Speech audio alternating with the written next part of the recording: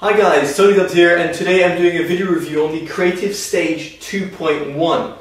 Now this isn't to be confused with the normal Stage soundbar, because this includes a dedicated subwoofer as well. Now what's quite special about this little sort of system is that it's not only designed to work with your TV with its inputs, but it's also designed to work with your computer, because you can place it pretty neatly under a monitor, and Creative deem this as an under monitor soundbar or a system. Nevertheless, aside that, it's actually quite special because it comes in at £80, and that's very much affordable because a lot of people don't have a lot of money to spend on a soundbar. So for £80 or $80 if you're in the US, it seems like a pretty tempting option. So without further ado, let's get into this review and see if it's worth its price tag. First of all, let's talk about the build quality. So you've got a dedicated subwoofer that connects via a DC input to the actual main unit, and then the unit itself has a cable for power. Other than that, you're going to have to connect up the soundbar via wired connections, and the connectivity options are pretty well. That you've got auxiliary, HDMI, that's TV ARC, and you've got an optical input. Better still, you've also got Bluetooth connectivity, which you can see it's currently active right now, so you can pair it up to your phone or your TV if it supports Bluetooth. Within the box you get a remote control. It doesn't have batteries included, so you'll need to buy that. In terms of the remote itself, it's pretty cheap feeling. It doesn't feel like a very much premium remote. However, the remote itself does provide a variety of options, and it's good to see that Creative haven't really skimped out over here. You can adjust the bass and treble, change within a EQ, preset EQ profiles. I personally found music to be the best, at least for me. No matter if I was playing some Transformers or listening to music. And then of course you've got sort of media controls as well over here, which is kind of unique because most remotes don't actually have dedicated media controls. You've also got wall mount plugs if you so wish to do it with some screws, and then you've got an auxiliary input as well.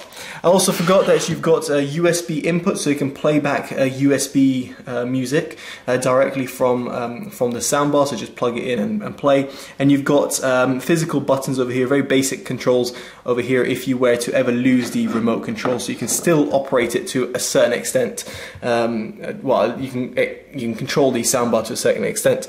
Now, in terms of the remote itself, just going through the the options over here, you've got the input. Now you can see that the little LED over here is pretty much useful and does exactly what it says on the tin. And you can see over here adjusting the volume, or let's say muting it.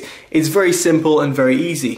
One thing I did find is that in terms of the actual display itself, it doesn't switch off as far as I could tell when I was using it, other than, as you can see, it just dims.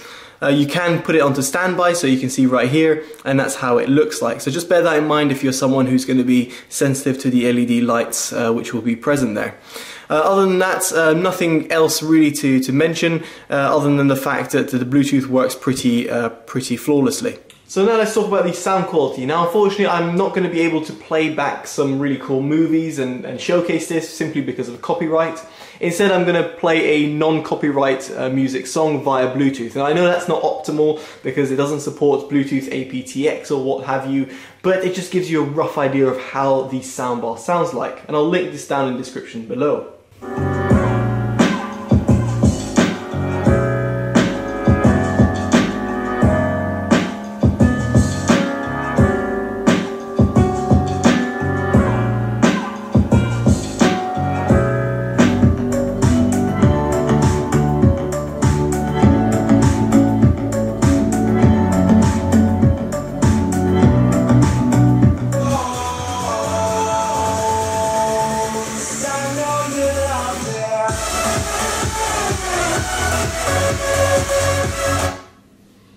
So as you're able to hear, the actual sound quality of the soundbar is pretty good for a under £100 system. Now what I'm going to do right now is also play the music but then disconnect the subwoofer so you guys can hear the difference that the subwoofer brings to the game.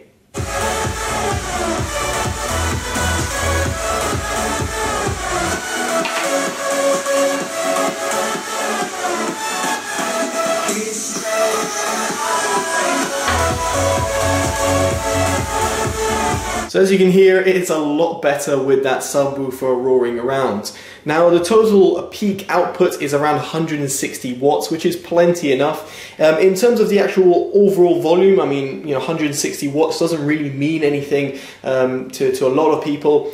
It is very powerful for you to be listening to this in a large living room without much problem. Of course, it's never going to compete with massive soundbars out there, but at this price range, it does reach a very pleasing volume and one that doesn't distort at the very top end. So I must say Creative have done a good job over here. So to summarize my thoughts on terms of the sound quality, I must say the soundbar does a relatively good job at producing a pretty overall or sort of fun sounding signature.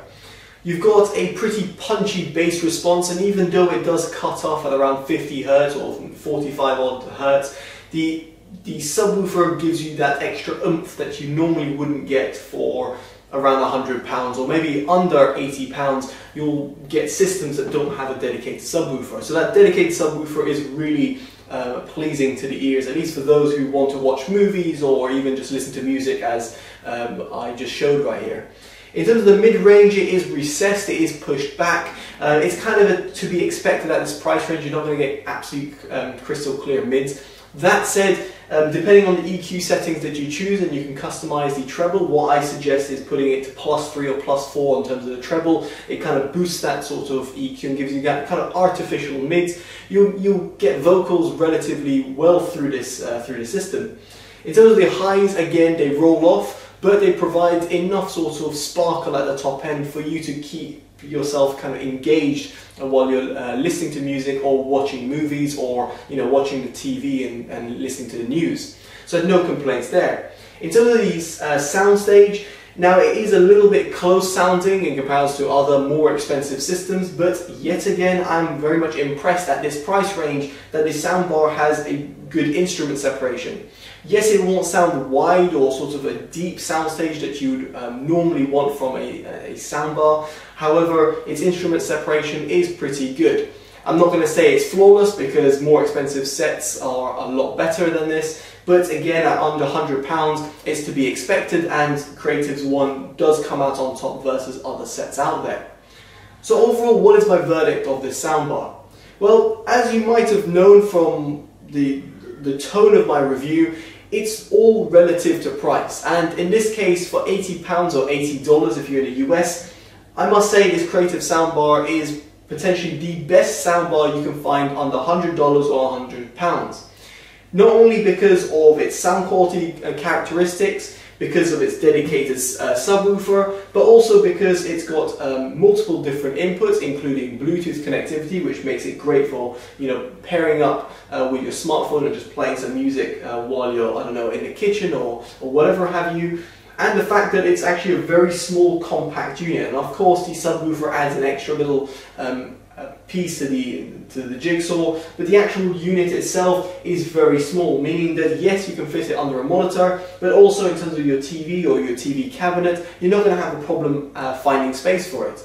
So overall, what Creative have created over here is actually pretty impressive. And for under £80 or under £100 even, I can't think of a better soundbar solution for either PC gamers or people who have a TV. I should bear in mind that when I talk about PC gamers, you're still going to have to connect this over, like, let's say, optical. It hasn't got like that DAC functionality as far as I can tell. So you just bear that in mind that when I'm talking about PC gaming, I am very much talking about using it via your motherboard input and then bypassing the audio output via your motherboard, or let's say via Bluetooth if you're on a laptop.